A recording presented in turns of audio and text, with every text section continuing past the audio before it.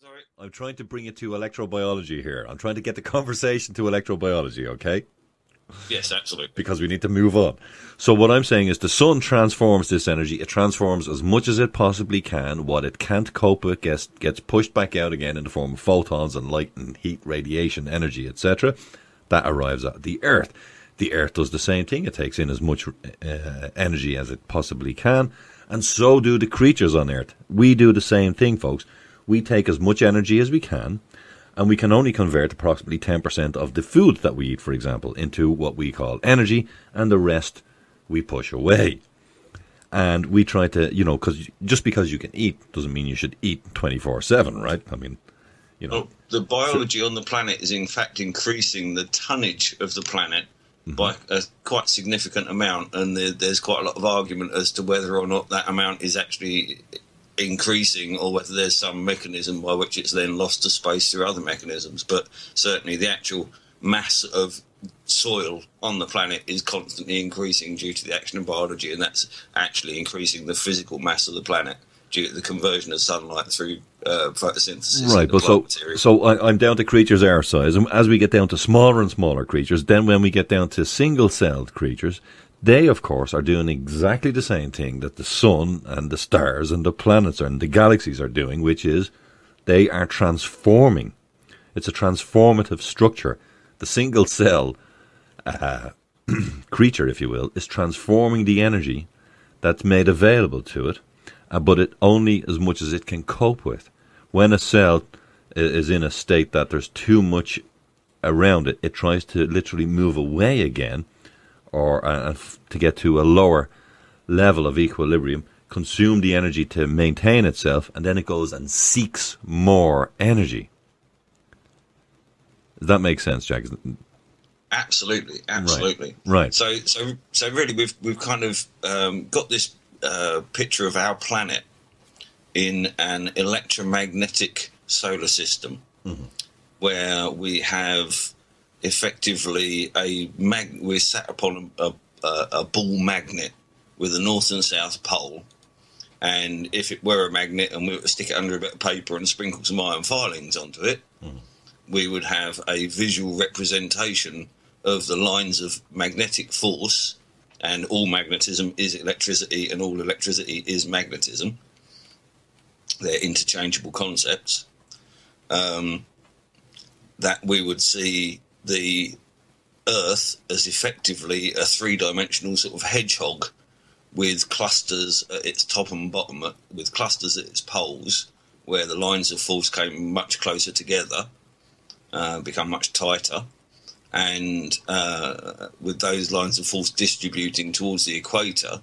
And when we actually look at the distribution of biology on the planet, there appears to be this sweet zone, not quite up near the poles where the lines of force are all gathered really tightly together and the temperatures tend to be very cold, and not down near the equator where the sun's really hot and where there's very little of this magnetic force available. Well, what I'm going to suggest is that nature at the micro and macro level seems to be operating with this transformative, would you call it, mode.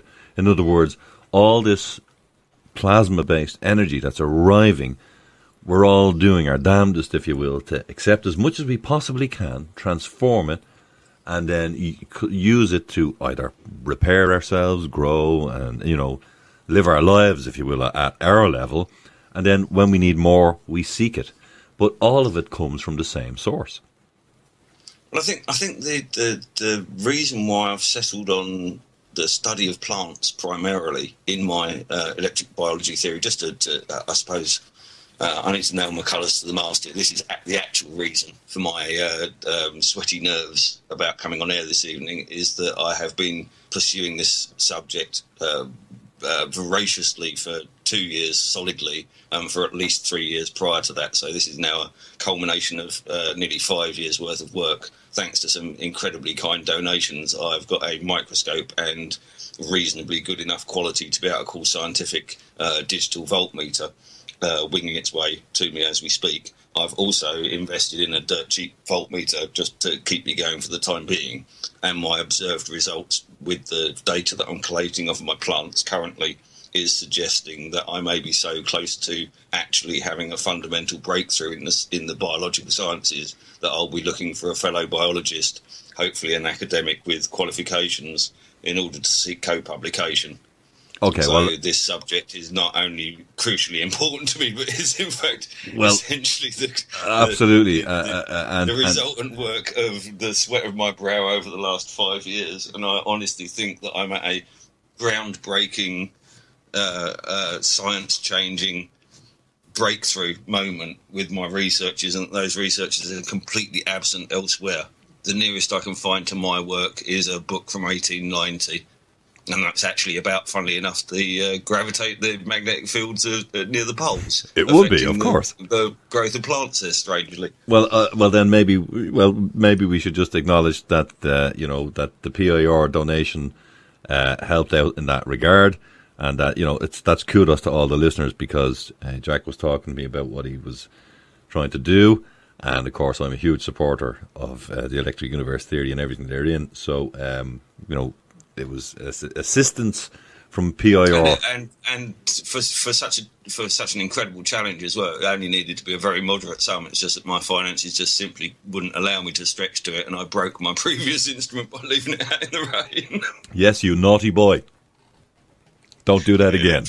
Digital electronic devices don't like being filled with rainwater, particularly when they've got a battery in them. Don't break your scientific equipment. Rule number 1. Yeah, so that's kind of and moreover, the nerves that this is generating in me may make my ability to express this subject to my fullest somewhat hindered. But I want to try and kind of sort of take over a little here, and maybe just give it an initial foundation in what I'm theorising, and some of the discoveries that's sort of been leading me to. Please and do. Certainly the work that I've been publishing, I have been publishing it to Google Docs and posting it to academics, and so far I haven't received any really dismissive replies to it. So it's currently peer-reviewed and stands as a model, and my research data now appears to be supporting the original model. So if I can just explain the basic principles of electrobiology, and in respect simply to the plant-based model, I think that it's safe to say that this will be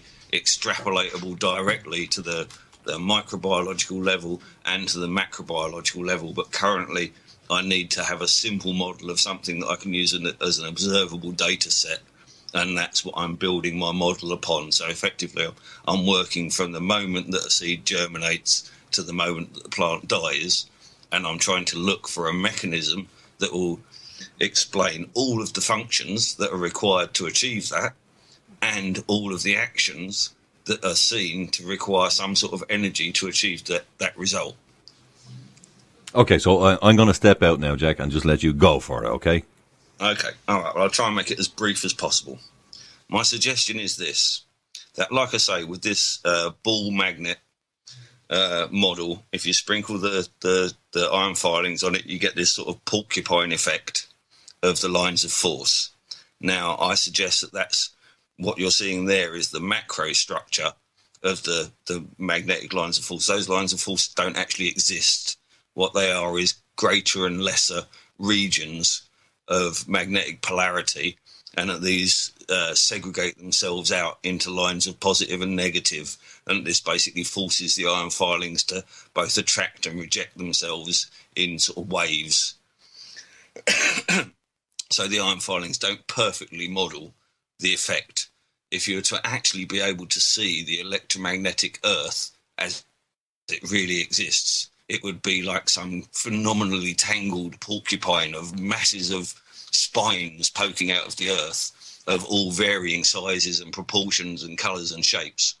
And my suggestion is that the strength of the field of these spikes is in fact the determining factor in the successful germination of a seed. Now, the reason why some seeds appear to germinate absolutely anywhere, and some seeds seem to be far more picky, choosy about where they choose to germinate, is because of the type of the material that the plant is going to require to manufacture its body parts is going to be interdependent on the strength of the field required to move those body parts about the body of the plant. So, God, I'm fucking nervous. Oh, excuse my language. I'm pouring with sweat already. I'm only 2 minutes in. Okay. So essentially we have this germination moment at which the seed and the electric field that it requires in order to be able to trigger the first of the germination processes come together about a moment in space and time. And if the moisture content of the surrounding soil is correct, then what actually happens is that the field switches like a transistor, switches from positive to negative with a very basic... I need to explain a gate transistor. Effectively, all of our modern electronics works on this thing called a gate transistor. All amplifiers require it. Essentially, what a gate transistor is it's a switch. But this switch can carry some fairly large current. But in order to switch the switch, it doesn't need a human finger. It requires a small sensor wire that goes in and just applies the little bit of extra current that's required to make this circuit collapse. It's actually a quantum event. It's to do with the nature of silicon and its electrical properties. But it's effectively another one of these strange events that's like a switch in electrical terms. Now, what I'm suggesting is that when the field and the seed and the moisture around the seed achieve this perfect equilibrium, this switch state, this transistor state is achieved, where now the seed suddenly becomes hugely attractive to positively ionized water molecules, and it will literally draw all of the water that it needs. It will suck it from all of the soil around it. So this is how a seed goes from bone dry on effectively reasonably dry soil and suddenly has enough water to be able to fill all of its cell walls up and begin the process of becoming a zygote, of lowering the root tip and pushing out the top. So we've got germination now solved and the finding of the water required to begin the process of building a plant. Now, the first thing that the plant does is it pokes out a root out of a midpoint, roughly, on the seed normally. And this root tip has got some dense minerals in it. Now, these dense minerals are heavier than the rest of the plant, so they fall. And these act basically like a pendulum or like a plumb bob, shall we say, and point the root down. Now, as soon as the root begins its way down, I watch seeds germinating in minute detail. I've sat and watched through, these stop frame videos and stuff. The root begins its descent before any shoot will begin to come out of the seed. Now, my suggestion is that this root needs to go far enough away from the main seed body in order to separate the charge. And once that root begins to go down into the ground, it will become an antenna for something called cation exchange. Now, cation exchange is the one thing that you will find in the textbooks. Cation exchange is the process by which positively charged ionic water, that is, water that's bearing nutrients, nitrogen, potassium, calcium, and these sort of minerals, all of which carry a heavy positive electrical charge and ionize the water around them. These droplets of ionized water, acid rain, whatever it is, go into the body of the soil and are captured by the minerals within that soil. Now, all of the decent crop-growing soils around the planet are basically a version of powdered mica or silicon, of quartz. The thing with both of these substances is on the microscopic scale, they are A, neutrally electrically charged, and B, electrically capacitant, and C, huge surface areas compared to their tiny size. Basically, all quartzes and micas are the things we use in electric lighters and in your silicon devices because it's a semiconductor. So essentially it has an electrical property. It's not like a copper wire, but it does have certain electrical properties. Now, the reason why this is important is because this can now hold on to this positively charged water, but not taking up all of its positive charge. the capturing force is a weak force. Now, what now happens is that the plant with its sap in its stem, which will be positively charged up near the seed, but will carry a because of the charge separation, anywhere where there's a strong positive charge, the other end of the circuit will automatically go to negative. So down inside the actual sap in the root, anything below the soil carries a negative charge and is mildly alkaline. Now, as the root begins to detect through the electrical properties of the plant that the plant is beginning to dry out and needs water, that will automatically open a pore in the root. The drying process will be probably what's involved with opening the pore in the root. And this will now give the sap, the negatively charged sap, the alkalinic sap inside the root will basically now exert an electrocapacitant force on all of the water molecules in the surrounding soil, which will now begin to migrate towards that pore. So literally the plant electrically sucks the water out of the soil around it. Now, having sucked all of this protonic water, all of this ionic, positively charged water into its sap, now you have a whole bunch of positive ionic water within a body of negative alkaline water, and the two are going to charge separate again. So this new water, as it enters the body, is going to have the natural tendency to be buoyant and to rise towards the other end of the charge. So basically head up towards the seed. Now, not only have we now got a fully formed primary electric circuit in the seed and taproot, but this has also now created essentially an axis around which a central axis, a vertical axis, which not only points down because of the pendulum effect of the weights in the root, but also through extraction points the way up. So now the root, the tip is now full of positive ionic water, which is going to be attracted to the negative sky, and literally the growing tip isn't pushed upwards out of the soil, it's pulled by the sky. So are you getting me so far?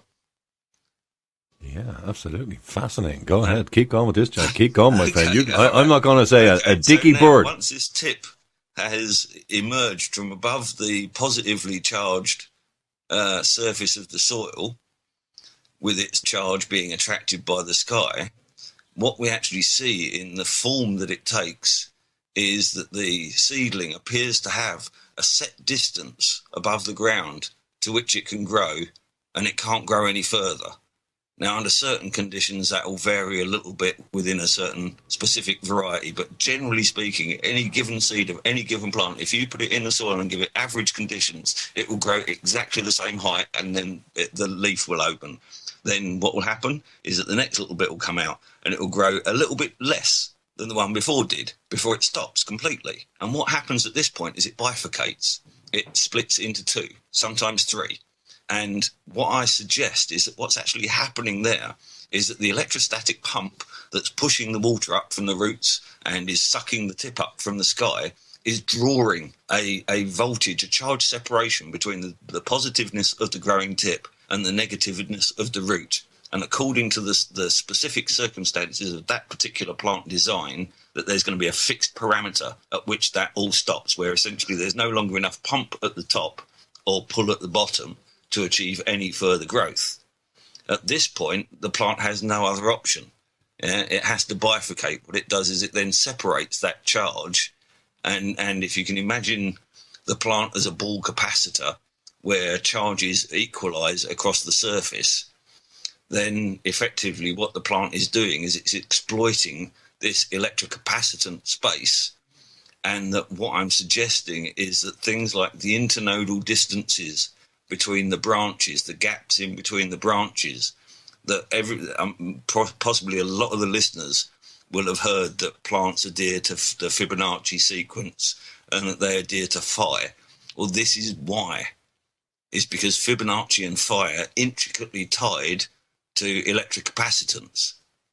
That the 120-degree rule of the circular spacing of branches and leaves around a branch is down to this this. It's like the left hand and the right hand rule. It's Faraday's law, and that essentially once you kind of pierce the electric envelope by putting out a new branch, you have now completely changed the local field around that branch, allowing a new a new interval of growth, which is a phi proportion of the previous interval of growth, because you're stretching a capacitance sphere, which has certain electrostatic effects over the sizes that are available within that surface. And so essentially the reason why plants put out more and more branches and more leaves is simply so that they can continue to exploit their electrostatic field. And I would suggest that probably the majority of plants, the reason why they grow to a certain size and no more is because that's the sort of size of the antenna that they're designed to fit, and that would be the height that the electric field dictates at that particular, under those particular conditions. So there's electro-biology in a nutshell. Oh, just to go one further than that as well, that once the sap is being transported up the leaves, that essentially the pores in the leaves have exactly opposite response to those in the roots, in as much as that they are open when the plant is wet, and as the plant dries and the surface of the leaf shrivels up, that those pores naturally shrink. So essentially a well-hydrated plant will be electrostatically spraying its sap into the air as like a micro spray all the time that the pump's active, and as soon as the pump pressure begins to die off and the leaf dries out a little, it will automatically close those pores in the leaf, just as a natural feature of the evaporative process drying the leaf out a little. Wow. That is an incredible description, Jack. And I'm sitting here listening to this. And of course, me being me, I'm of course applying all the other layers of kind of stuff and knowledge, which I'm sure you've done yourself, on top of that as you're describing it to me. So I'm sitting here thinking, okay, I was waiting for the phi to come in. I knew Fibonacci was coming in. I knew it, and I'm thinking, okay, and it's going to go. Is this why the Fibonacci sequence is 0? There's your stem. 1, first leaf. 1 again, next leaf. But now you have 2 leaves, so they can push out the next level. Yep. Because, as you say, there's a charge difference. And this also explains why it's not strict Fibonacci. It's close. Yes. And on certain things, it's exact, but it's not. It's environmentally. When you go and take the measurements, the claims don't quite stack. No, because it's environmentally affected, isn't it? The plant will. It has this ability to. It'll be near. It's using it as an approximation. Yes. In other words, yes, the plant has this. But essentially, what you're saying is that the plant itself it's not using the Fibonacci sequence as a use this, end of story. There's another function in there. Use this if you can. Specifically, what this is that this isn't even encoded into the DNA. This information is actually received by the plant directly from its environment. That's what I'm saying. It doesn't have to be. Essentially, the shape of the plant is actually a direct proportional response to its electrical environment, and even things like the shapes of the leaves, I suspect, would effectively, if you can imagine the plant as frozen plasma, as a frozen coronal discharge, as lightning turned upside down and stuck in the ground. That's effectively what we're seeing, and all of the shapes of the leaf, because you have to explain the transport of certain materials from one part of the plant to another part of the plant, and them arriving in the right number, in the right order, and getting into the right place. That can't be encoded into DNA. The DNA is just the brick factory. It just makes the proteins. I've had this conversation with you. It can't order the biology. Yeah. Electro-Biology explains the morphology of plants. Of course. The shapes of the structures that we see. And not only that, what I'm finding is that the things like the differences between, say, the conifers and the broadleaves are down to the electrostatic environment that they naturally occupy. Has to be. The electrostatic environment above the tree line for the broadleaf plants is a very different electrostatic environment to the one below it. As I was saying, so in other words, that the Fibonacci the plant, if you will, inverted commas, is adapting to, or is using, for want of a better term, Yes. the Fibonacci sequence where it can, but it's not saying, well, I have to follow the Fibonacci sequence here, but my environment isn't let's say the environment stops providing the requisite energy, water. If the environment is asymmetrical, say the tree's growing up next to a wall.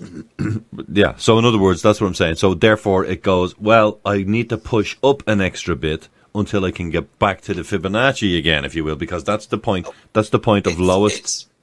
To be quite honest, it's actually more that the Fibonacci is a reflection, an implicit part of the function of electrocapacitance. So really what you're seeing there is the Fibonacci is not a directly encoded thing. It's more a response to the way that, basically, if you can imagine the plant as a succession of larger and larger spheres as it grows. Now, if you can imagine that as the top of a Van de Graaff generator, you know the Van de Graaff generator. Well, I was going to say right, but hair stand on it. I'm not. Hang on, but maybe you're confusing me, or maybe you're confused with what I'm saying. I'm not suggesting for a moment the Fibonacci is encoded. Okay. What I'm suggesting is because any body, it seems, in the universe that's receiving energy, it always tries to get to the lowest charge, the equilibrium, the lowest point.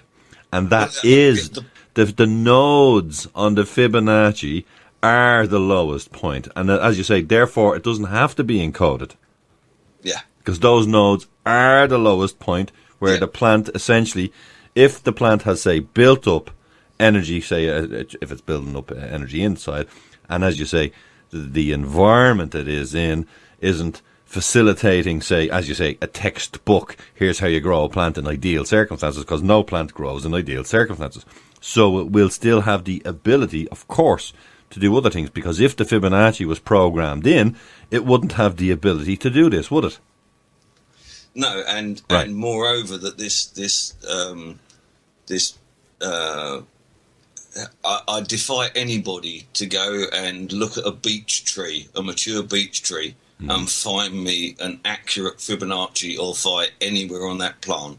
The only one that you really can absolutely guarantee is that you can take a leaf off of that plant, and if the tree is growing in free space, if it's not a forest tree, if it's growing on the top of a hill or something, you can take the leaf of that plant, you can hold it up and obscure the entire tree behind one of its leaves. And if you block out the tree with the leaf between your eye and the tree, we'd lost you again. Exactly match the shape of the mature tree. This is fractal. This connection is driving me nuts, Jack. It keeps dropping off at the very moment when we don't want it to. Did you hear the bit about the leaf obscuring the shape of the tree? Yes. Right, okay, well that was pretty much all that I was saying, is essentially the leaf obscures the shape of the tree because the leaf and the tree are both fractals. Of course. And the fractals are dependent on this shape of this field, and the shape of this field, in order to understand how the maths play into the reality, play into the shapes of the morphology, right? It has to be understood from these layers of Ball capacitance, because effectively with these internodal spaces, if we take the idealized fractalized tree, so we take a trunk, we split it twice, we take each of those trunks, each of those branches, and we split those twice until we end up with a nice ball-shaped lollipop tree. Okay? If each of those bifurcation points, distances, are mapped as the surface of a sphere, we're now talking about a Ball capacitor, similar to like the likes of the Van de Graaff generator that most people are familiar with, that makes your hair stand on end, and you can stick balloons to it and make all sparks and wonderful things with it. Now, effectively, the mathematics of Ball capacitors are intrinsically connected to things like Faraday's law, Gauss's, Maxwell's equations. All of the fundamentals of known electrics are within this consideration of this Ball capacitance. And that this extends out again to the electric universe theory. So this is quite a crucial piece of understanding. Now, because of this, the same way that when you dust the iron filings onto the paper, they form discrete lines of iron filings, no iron filings, iron filings, no iron filings. Like I say, that's this ordering effect of these lines of magnetic field that grow out around any electromagnetic object.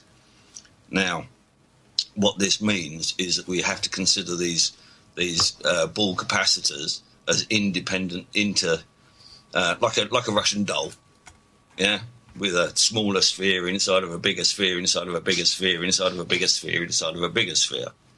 Now, each one of these Ball capacitors will be in charge equilibrium. So the charge at that radius from the centre will be exactly the same wherever you measure it. So essentially this dictates how far a branch can grow at that specific point. Once it's exceeded that point, now the next size ball is a larger radius, and because pi r squared, a much larger, well, pi r cubed actually for the surface of a sphere, yeah? Mm-hmm. We have an incredibly increased surface area with only a very small increase of radius. And because the same amount of charge is being distributed over a much larger surface area, the internodal distance has to be shorter. Of course. And so that is how the Fibonacci is encoded in. And it's simply because the Fibonacci is so deeply embedded within the nature of the electric force that the plant is adhering to that we see Fibonacci being expressed through the nature of the plants that we see. Okay, now I'm going to just stop you for a second and say, okay, so I know my Fibonacci sequence and all of that, and I understand the fractal nature of the structure of everything we see around us, and we've already said that with, stars are essentially no different than planets, which are no different essentially than the creatures on the planets, which is no different essentially from the microbiology, and indeed the atoms themselves. So we have this fractal relationship, we have the Fibonacci relationship, we have the electrodynamic relationship, I'm going to call it, and we have the bio fractal Fibonacci dynamic relationship. And what you've explained there, now I've been just sitting here listening quietly to you. That is, Jack, that's truly stunning. That is absolutely stunning. And I actually think you're completely correct. I want to hear more. We're very short on time. And what I'm going to say to you is it's a long time since I shook your hand. I think I need you to get on a fucking plane or a boat, Jack, and come over, because I want to sit down with you and talk this through and film it. I need you to get on a boat or a plane, man. Because we need to be together in the same room to do this, I think.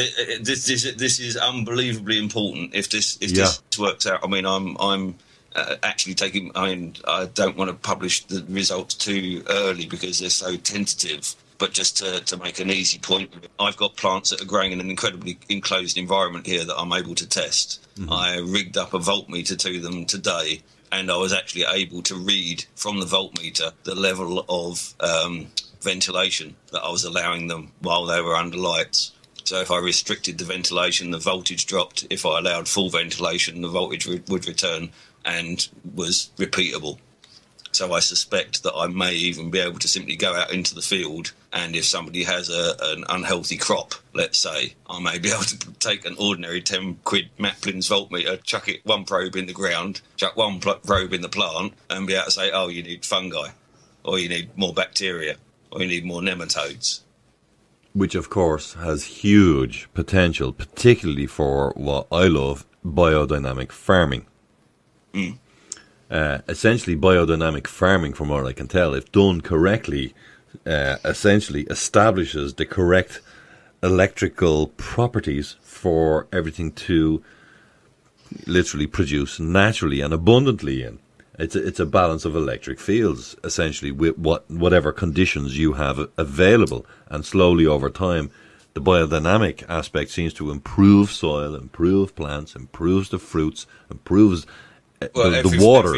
Every farmer is aiming for a pH in their soil of 7.2. Well, 7.2 is neutral. It's neither positive or negative, and I've explained exactly why the soil has to be pH neutral with my electrobiology theory, which is completely absent from any of the textbooks, which will be telling you to throw lime on it or throw this on it or throw that on it to simply change the chemical properties with no understanding of what that chemical property is actually an indication of or a requirement for.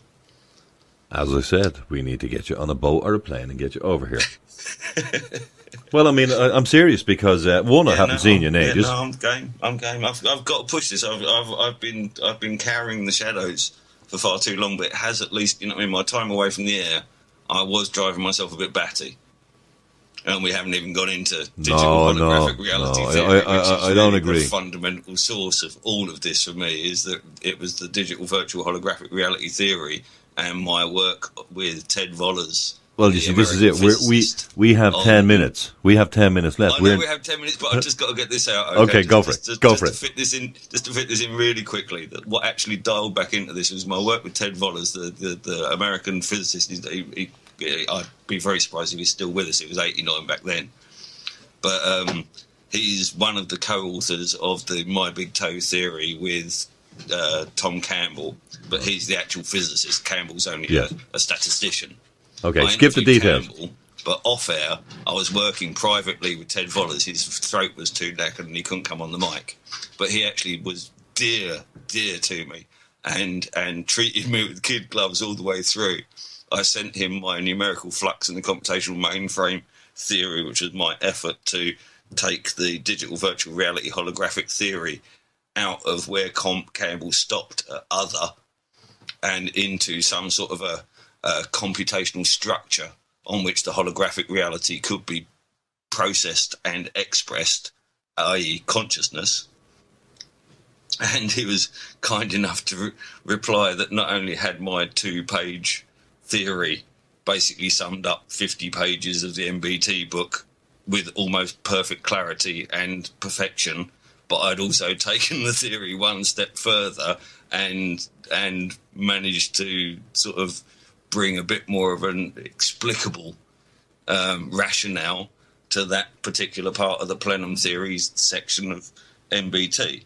So for me, this all really stems from looking for the algebraic, numeric and geometric nature that underlies the fractals that we're seeing in the plants and the animals and the planets, and it's the substrate of reality. So do you mean to tell me, now correct me if I'm wrong here, Jack, are you telling me you think you may have discovered the actual, I'm not going to call it the source of consciousness, but or the framework for consciousness?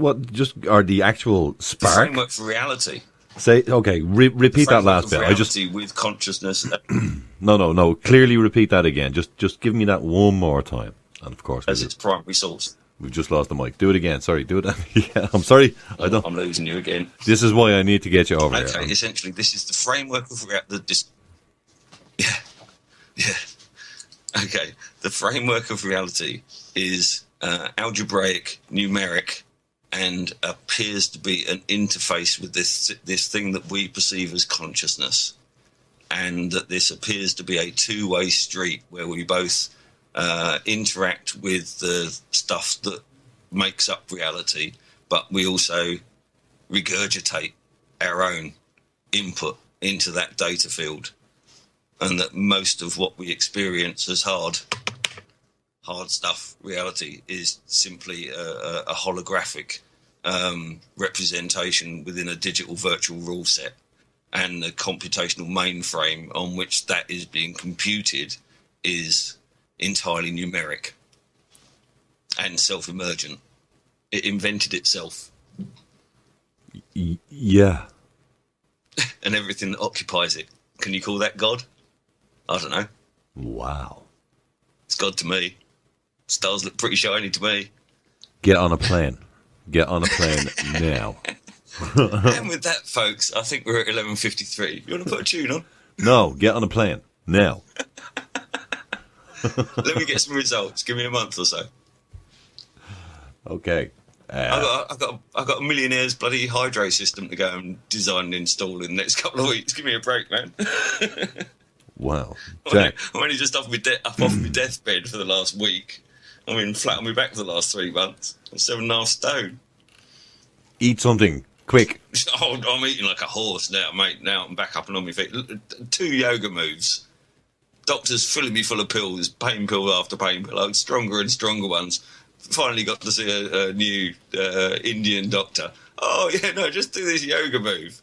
Look over your shoulder, look over the other shoulder, fix on a point on the wall behind you, do that twice a day. 2 days sorted. 3 months I was on my back for. I'm actually, I can't explain. I mean, you know me a long time and you know how I think and we talk like this a lot. Yeah.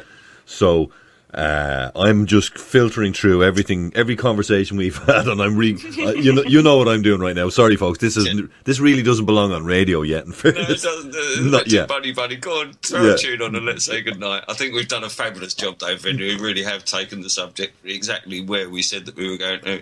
I think we've assembled it within a meaningful framework that everybody can take something away and actually add something meaningful to at least the way that they view the information they receive. Well, here's what I'm going to say. That was clearly. I mean, yeah, I now understand why you were as nervous as you were coming on.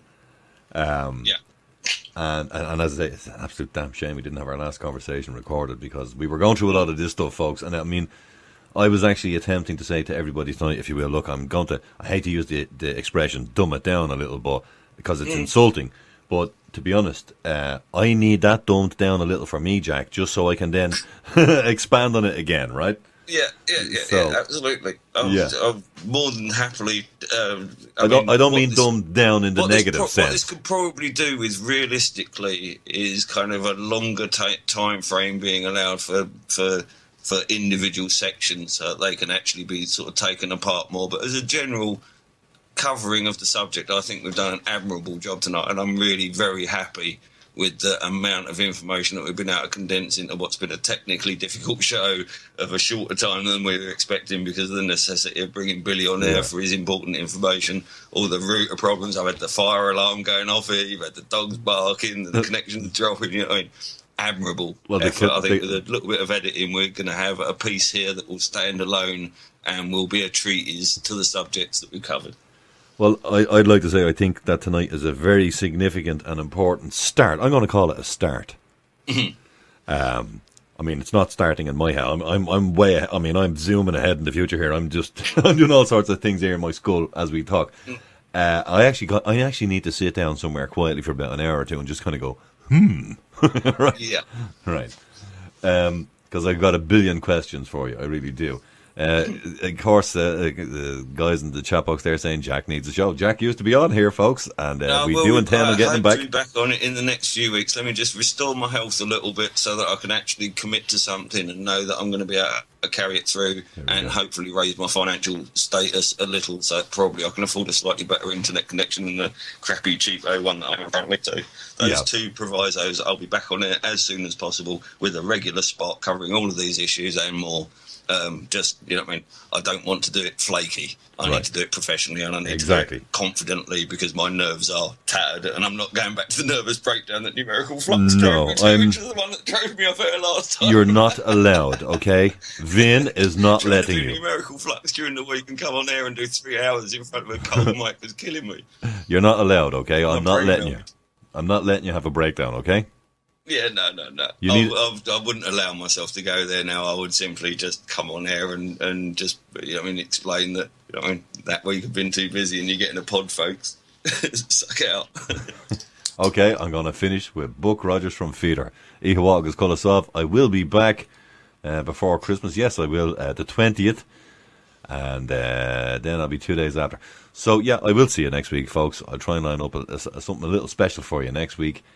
Jack, I can't say thank you enough, man. It wouldn't be. It would not be adequate.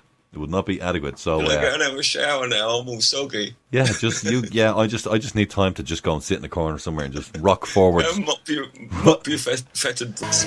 Well, I need to go and rock back and forward for an hour or two. Okay. Go on for a bit. Good night, folks. All right. Well, I'm going to drop the call and I'm going to let you say you good night. So I can jump in the chat and at least show me face because I haven't even looked in the chat. I think I put 2 sentences. Go on. Hang up. Cheers, Jack.